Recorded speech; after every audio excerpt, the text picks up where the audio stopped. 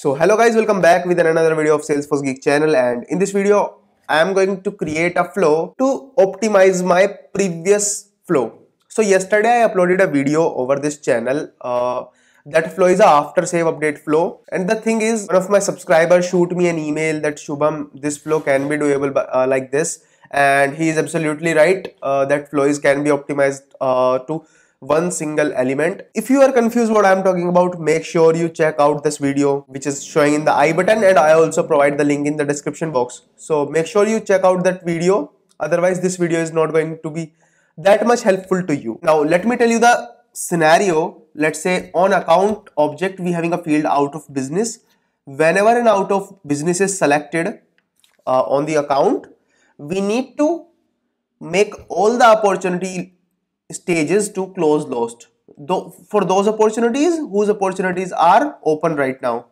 So let's create a new flow for that. Obviously it's going to be a record triggered flow and after save record triggered flow.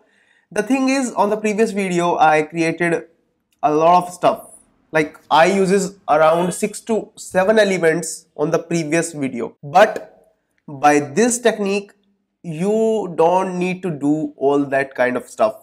Just one update record element will do the job. Let me show you.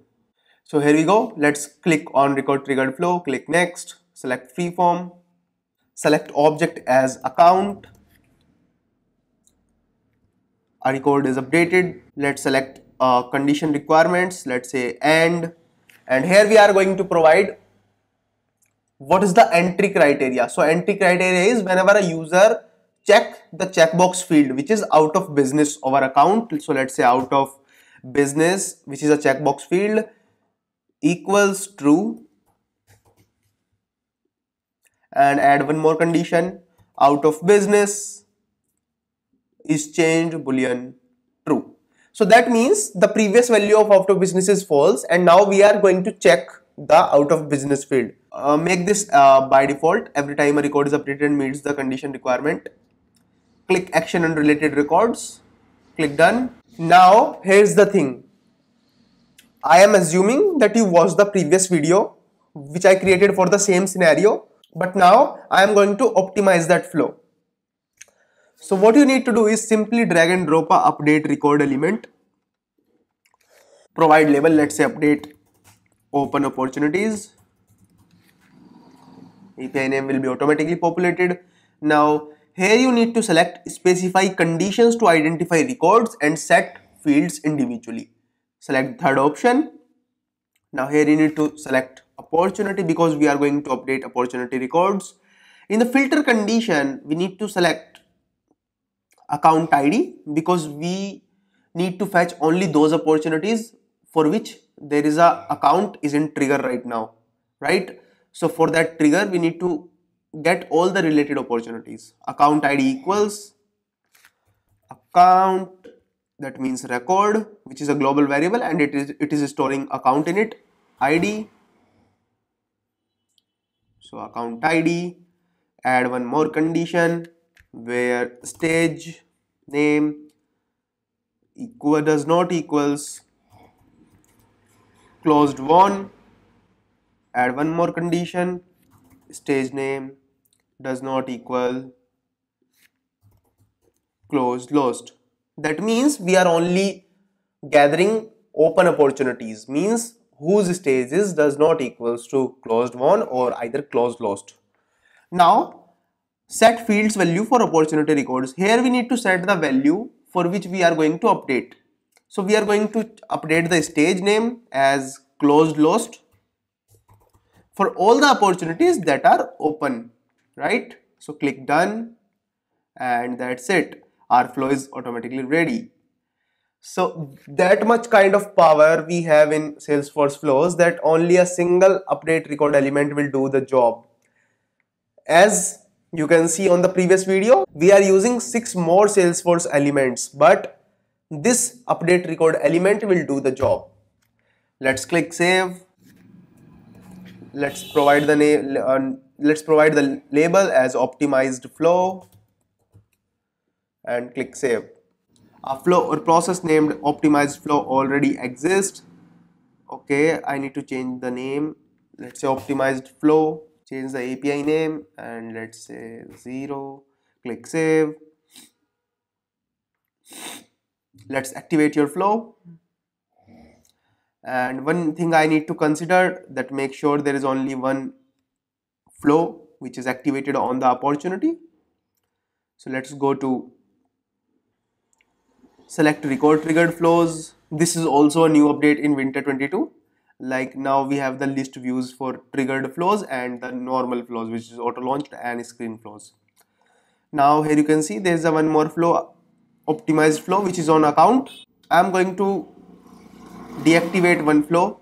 So to deactivate a flow, what you need to do is either you can open this flow and just deactivate from there, or you can simply click over here, click view details and versions and click deactivate.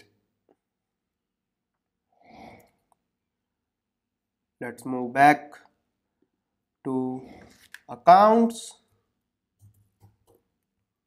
open accounts, and let's move back to any account, let's say Grand Hotels and Resorts Limited.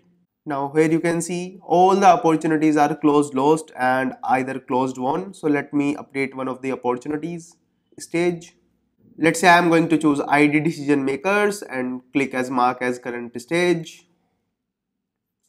Now let's move to the account name again and let's change one more opportunity to open, ID decision maker.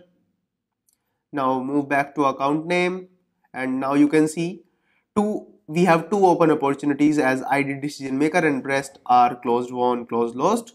So whenever I'm going to update the checkbox value out of business as true, all the open opportunities are going to closed. So let's do it. Go to details, go to the field, which is right now it is already checked. So let me do it unchecked. Right now there is nothing, no impact on our opportunities, as you can see ID decision maker and ID decision maker. But now I am going to make this from false to true, right, and click save. Let's go back to related opportunities and here you can see all the two opportunities are moved to closed lost, right.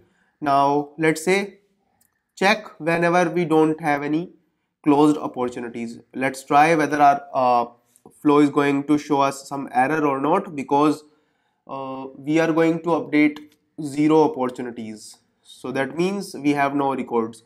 If I deselect this and click save, and I am again going to check it and click save.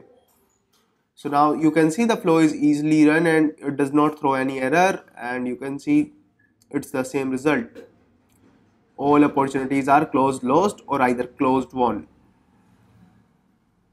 So I hope this video will clear or give you more idea about Salesforce Flow, that how we can optimize our Salesforce Flow. Like from 6 elements to one single element, it's a big transformation into after save update flow, or I can say when we are going to update some records. Like we don't need to apply loop over it, we don't need to use get record element, we don't need to use null check for decision. So that's the beauty of Salesforce Flow. I hope you like this video, and if you like this video, please hit the like button and subscribe this channel for more such videos. I will be creating more and more such videos for Salesforce flows. So thank you so much for watching this video till now.